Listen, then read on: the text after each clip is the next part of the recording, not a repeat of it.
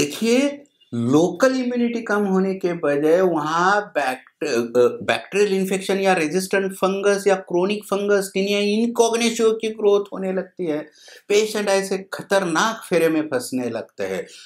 तो be aware of self medication, खुद से ही दवा खाना लगाना, इम्प्रॉपर दवा लगाना, केमिस्ट शॉप या अनक्वालिफाइड डॉक्टर से दवा लेना या स्पेशलिस्ट डॉक्टर ने दी हुई दवा कोर्स पूरा न करना है। ये दूसरे डिसीज के लिए कोई भी दवा दे दी है, वो खुद फंगल इन्फेक्शन को यूज करना, ये सारी चीजें स्ट्रिक्टली अवॉइड करो। तो ये थी फंगल इन्फेक्शन के फेवरेबल कंडीशन के बारे में चर्चा।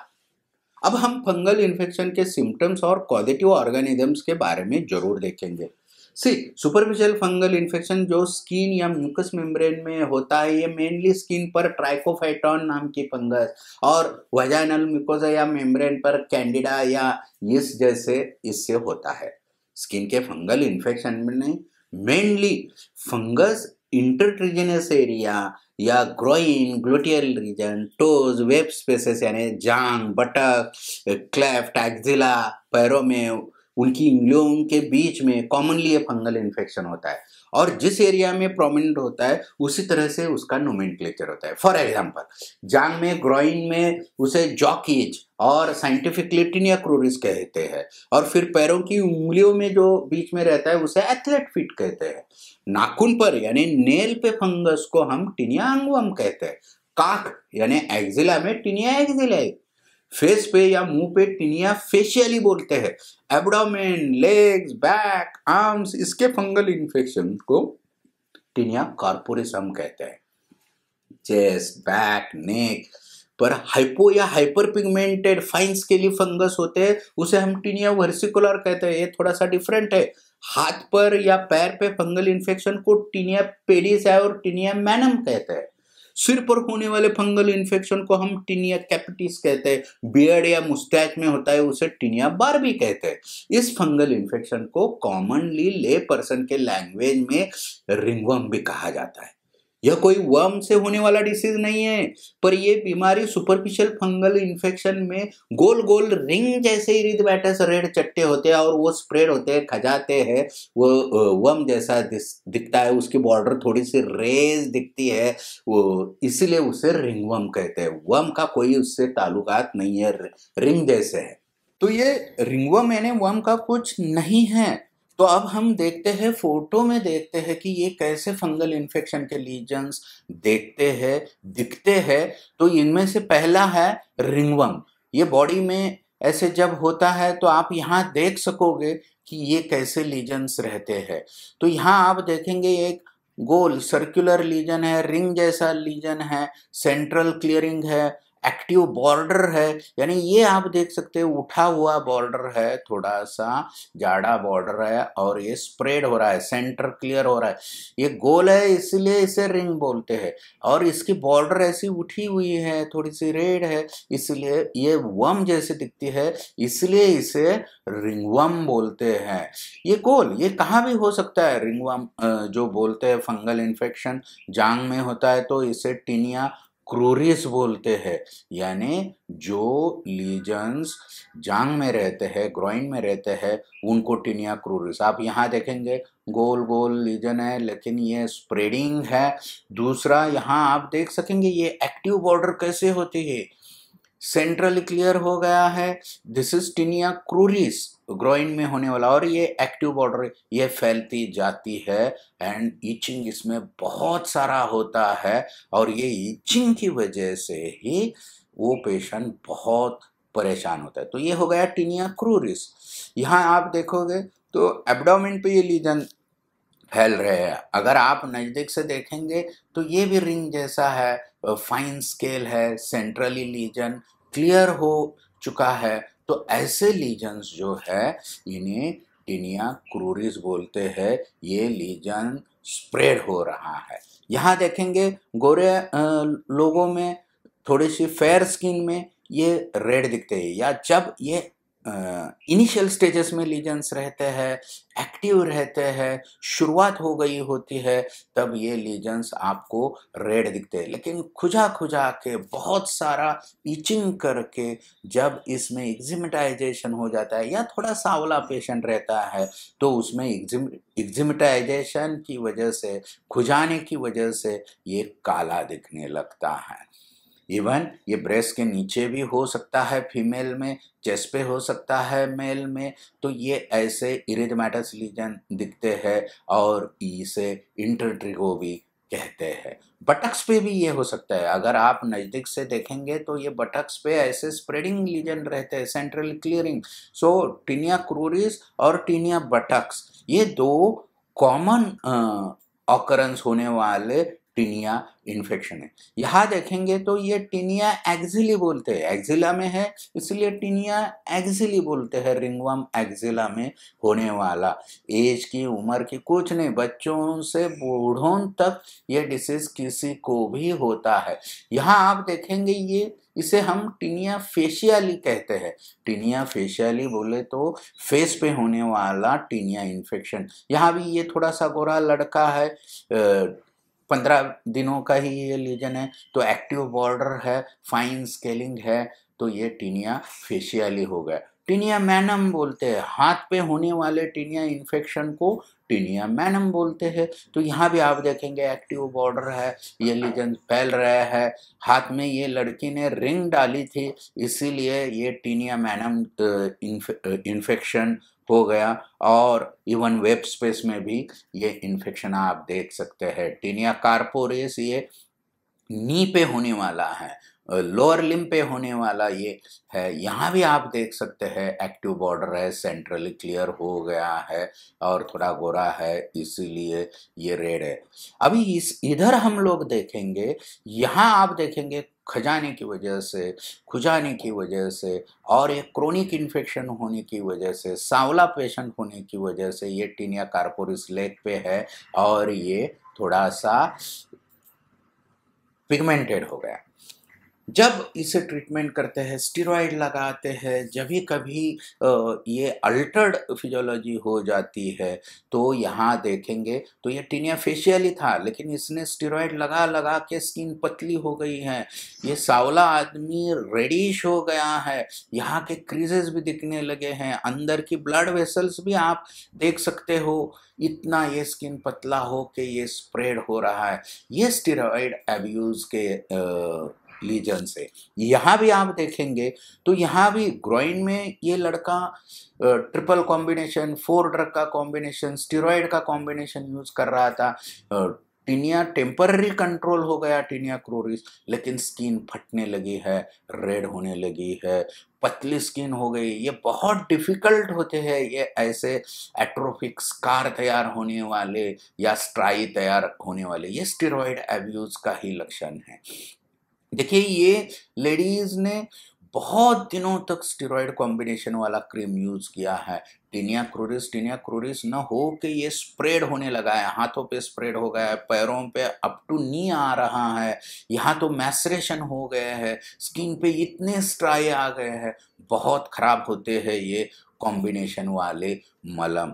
ये टीनिया कार्पोरिस एब्डोमेन में होने वाला देखो कितना फैल रहा है। स्टेरॉइड लगाया, 4 दिन खत्म, 2 दिन खत्म। यहाँ भी आप देख सकते हैं कि यहाँ भी स्ट्राई आ गई है, यहाँ आने के भी चांसेस हो गए हैं, हाथ पे भी फैल गया है। तो ये ऐसे स्टेरॉइड अब्यूज के पेशेंट रहते हैं। तो टीनिया कैसे भी मैनिफेस्ट हो सकता है, कहाँ भी हो सकता है, और स्टेरॉइड की क्रीम कंटेनिंग क्रीम लगाने की वजह से ये फैल भी सकता है और बहुत सारे कॉम्प्लिकेशंस आ सकते हैं। देखिए ये साइन सिम्टम्स होते हैं तो पेशेंट क्या क्या महसूस करता है। सबसे पहले गोरो लोगों में फेयर स्किन, लाल कलर के रेज चट्टे आते हैं, स्प्रेडिंग इची लीजन्स पहले बॉडी के फोल्ड में आते हैं, फिर वो फैलते हैं, धीरे धीरे वो रिंग जैसे लीजन स्प्रेड होते हैं और उसमें पेरिफेरली एक्टिव बॉर्डर तैयार होती है और फाइन स्केलिंग होता है। सेंट्रल पार्ट क्लियर हो जाता है, वहां कुछ ज्यादा इन्फेक्शन नहीं दिखता, लेकिन बॉर्डर बढ़ती रहती है। लीजन्स पसीना आने पर या ज्यादा चलने के बाद, मूवमेंट के बाद, घिसने के बाद उधर वहाँ बहुत खुजली होती है। खुजली स्पेशली रात के टाइम होती है या शाम को जब ऑफिस से आते हैं, कपड़े चेंज करते हैं तो हमेशा खुजली होती है। जब सोते हैं या रात को किसी भी कारण नींद से उठते हैं तो बहुत सारी खुजली होते हैं। नहाते समय लीजन पर अगर गर्म पानी डाला तो पेशेंट को बहुत अच्छा फील करते हैं, ऐसे पेशेंट बताते हैं। इसमें कुछ टाइम तक ही रिलीफ मिलता है, लेकिन फिर खुजाना चालू हो जाता है या लीजन स्प्रेड होने लगता है। पर डार्क स्किन पर्सन में यानी सावले लोगों में ये लीजन रेड के बदले थोड़ा ब्राउन या ग्रेइश होता है। खुजाने पर स्किन और ज्यादा डार्क और पिगमेंटेड थिक बनती है। पेशेंट में ज्यादा डिस्कम्फर्ट ही रहता है, खुजली तो ज्यादा होती है, इचिंग, इरिटेशन, रेडनेस होता है और लीजन्स ज्यादा फैलने लगते हैं। एक जगह का इन्फेक्शन सपोज ग्रोइन में या एब्डोमेन में है, प्यूबिक एरिया का इन्फेक्शन धीरे धीरे buttocks, waste, axilla, chest, arms, face, legs कहां पर भी फैल सकता है। स्टेरॉयडल क्रीम यूज करने के बाद लीजन्स टेम्पररी कंट्रोल होते हैं ये देखा, लेकिन इसके फंगस के लीजन में भी बदलाव करते हैं ये स्टेरॉयड। लीजन्स यूजुअली प्रेजेंट होते हैं, उनकी मॉर्फोलॉजी चेंज करते हैं ये स्टेरॉयड। ऐसे फंगल इन्फेक्शन को हम टीनिया इनकॉग्निटो कहते हैं। तो इन इन्फेक्शन को डायग्नोस हम कैसे करते हैं? How we diagnose fungal infection? It is clinical, देख के ही हम बताते हैं। स्किन स्पेशलिस्ट डॉक्टर इसे इमीडिएटली देख के करते हैं, लेकिन कोई भी स्पेशलिस्ट टेस्ट की इसे जरूरत नहीं रहती। लेकिन डायग्नोसिस के लिए कुछ लोगों में या कुछ टीनिया इनकॉग्निटो पेशेंट में नेल फंगस के, कुछ पेशेंट में फंगल स्क्रैपिंग या केओएच माउंट नेल का फंगल हाइपी, इसे हम जरूर करते हैं। फिर वुड स्लैम्प एग्जामिन भी कुछ लोगों में किया जाता है, स्पेशली टू डिफरेंशिएट बिटवीन इरिथ्राजमा और फंगस बाय फ्लोरेसेंस। इससे हम उसे डिफरेंशिएट करते हैं। तो अभी फंगल इन्फेक्शन को हम कैसे मैनेज करते हैं? How we treat this fungal infection? Treatment of fungal infection is as simple as diagnosis. Treatment को दो हिस्से में डिवाइड किया जा सकता है। पहला है ड्रग्स, टॉपिकल क्रीम और ओरल मेडिसिन जिसे डॉक्टर के सलाह से ही लेना है, और दूसरा है personal hygiene and preventing recurrence, फिर न हो इसलिए क्या करना। मेडिकल लाइन ऑफ ट्रीटमेंट में टॉपिकल मेडिसिन दिए जाते हैं।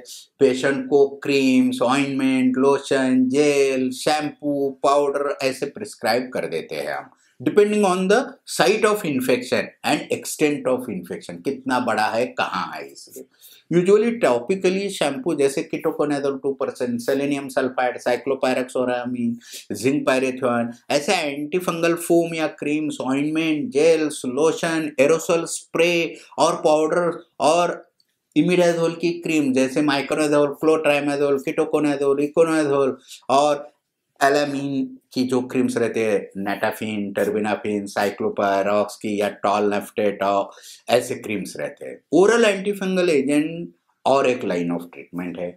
मेनली ओरल एंटीफंगल ड्रग उन पेशेंट के लिए रिजर्व्ड है जो टॉपिकल एंटीफंगल क्रीम्स को रिस्पॉन्ड नहीं करते, या फिर जिन पेशेंट में एक्सटेंसिव फंगल इन्फेक्शन है या क्रोनिक फंगल इन्फेक्शन है। मेन ओरल एंटीफंगल ड्रग्स है ग्रिजोफेल्विन, फ्लूकोनाजोल, कीटोकोनाजोल, टर्बिनाफिन, और जो मेन मेडिसिन है आइट्रोकोनाजोल। इम्यूनोकॉम्प्रोमाइज पेशेंट में वोरिकोनाजोल दिया जाता है।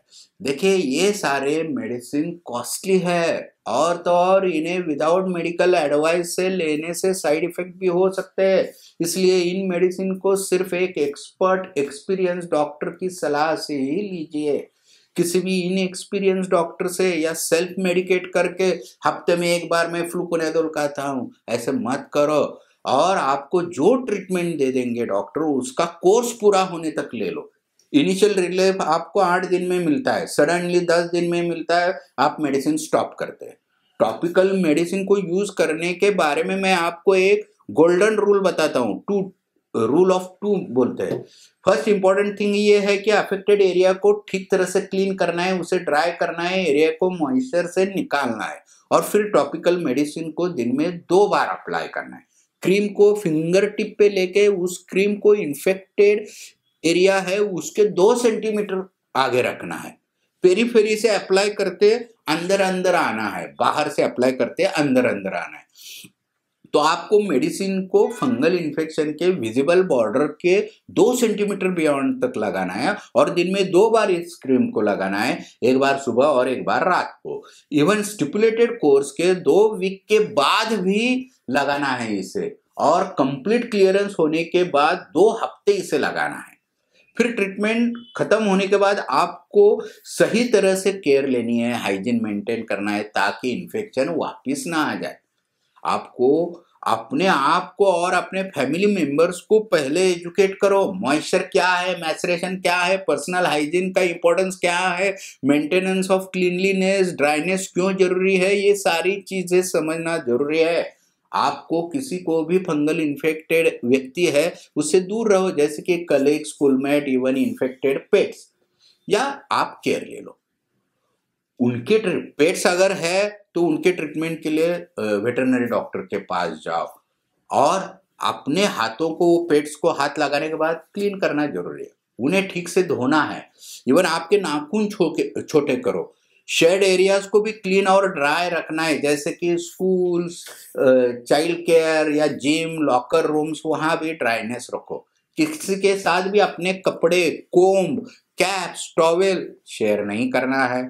थिक टाइट क्लोथिंग जो है वो जरा नहीं पहनना है, लूज पहनो। अपने अंडरगारमेंट्स को भी एक यूज के बाद धोना है, और हाँ हो सके तो उससे आयरन भी, इस्त्री भी करो। सिर्फ ड्राई कपड़े पहनने हैं, डैम्प क्लोथ बिल्कुल नहीं पहनने। अपने आप को फिट रखो, एक्सरसाइज करो, हेल्दी लाइफस्टाइल रखो, बैलेंस डाइट रखो, और फंगल इन्फेक्शन को राइट टाइम पे ट्रीट करो, उसकी ट्रीटमेंट पूरी कंप्लीट करो। मैं आशा रखता हूं कि इस वीडियो से फंगल इन्फेक्शन के अलग अलग कॉजेस, टाइप्स, सिम्टम्स, ट्रीटमेंट, इसके बारे में कुछ तो मनचाही इंफॉर्मेशन आपको मिली होगी। अगर आपके और कोई भी सवाल है तो बेझिझक नीचे दिए हुए कमेंट बॉक्स में हमारे वेबसाइट में जाके आप पूछ सकते हैं, www.clearskin.in। फंगल इन्फेक्शन को प्रिवेंट करने के लिए क्या क्या स्टेप लेने की जरूरत है, इसके बारे में भी और हम एक सेपरेट वीडियोस बनाने वाले हैं, डूज एंड डोंट्स, वो जरूर देखिए। फंगल इन्फेक्शन को एक अच्छी लाइफस्टाइल से और अच्छे हाइजीन से आप कंट्रोल कर सकते हो। सही ट्रीटमेंट, फुल ट्रीटमेंट से इवन इसे आप क्योर भी कर सकते हो अच्छी तरह से। आपको एक अच्छे डर्मेटोलॉजिस्ट या स्किन स्पेशलिस्ट के पास जाके उनसे सही ट्रीटमेंट और सही मेडिकेशन करना है। अपने आप को फंगल इन्फेक्शन से प्रोटेक्ट कीजिए, फंगल इन्फेक्शन हुआ तो उसे ट्रीट कीजिए। इसी आशा के साथ मैं आपकी रजा ले लेता हूं, और अगला वीडियो जरूर आपको क्या प्रिकॉशन कैसे लेने हैं, क्या क्या करना है, इसके बारे में। This is mission, whole society is suffering, तो हमें उन्हें कुछ मदद करने की कोशिश हमारी IIDVL एसोसिएशन भी कर रहे, उसका ही एक पार्ट समझ के हम आज का वीडियो आपके लिए तैयार किए हैं। तो जरूर देखना, अच्छी तरह से आपका फंगल इन्फेक्शन जरूर कम हो जाएगा। इसी आशा के साथ मैं अगले वीडियो लेके आने के अपेक्षा से आपसे रजा ले लेता हूँ। ऑल द बेस्ट, धन्यवाद।